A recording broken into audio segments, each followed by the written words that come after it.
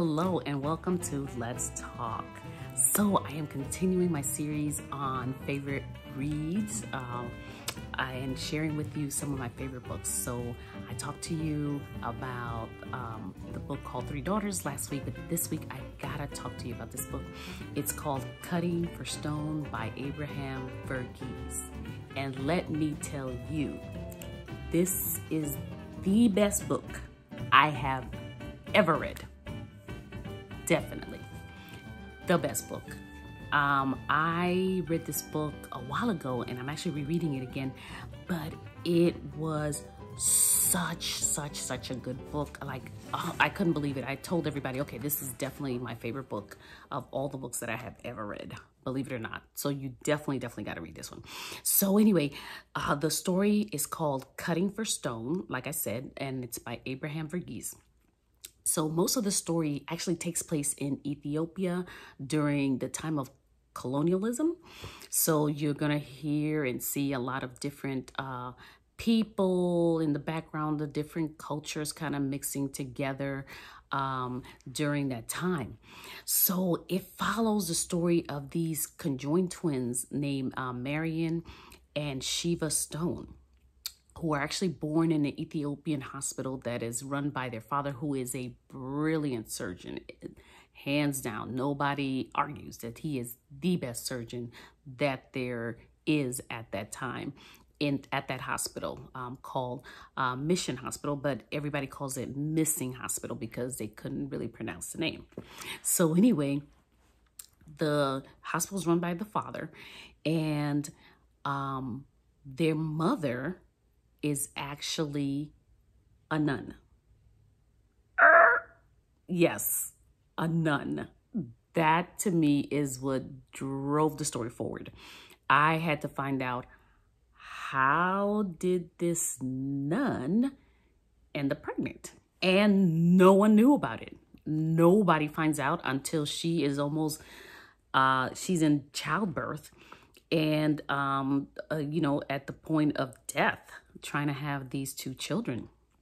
So anyway, I am going to give some spoiler alerts because I just got to tell you about the parts that I really love about this book. So the nun is pregnant. Nobody knows by whom. Not even the father knows by whom. So everybody's trying to figure out, okay, how did she get pregnant? How is it that nobody knew she was pregnant? How is it that she's getting ready to give birth?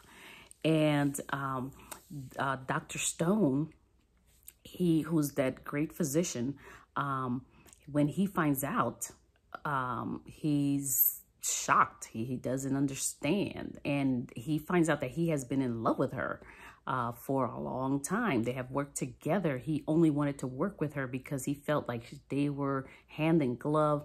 She anticipated his moves during surgery. He absolutely loved her.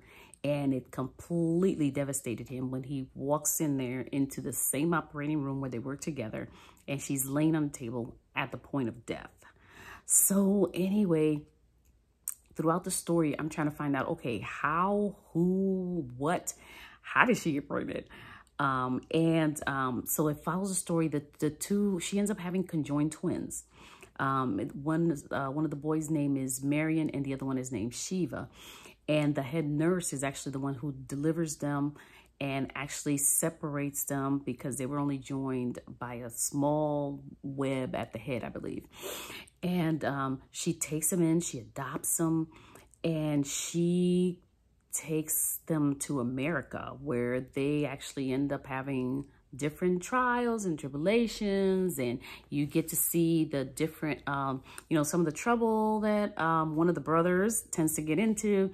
But Marion is so like dissatisfied that he feels that he has to go back to Addis Ababa in Ethiopia and find out about his father, find out about his mother, and see how did he get there, what's going on.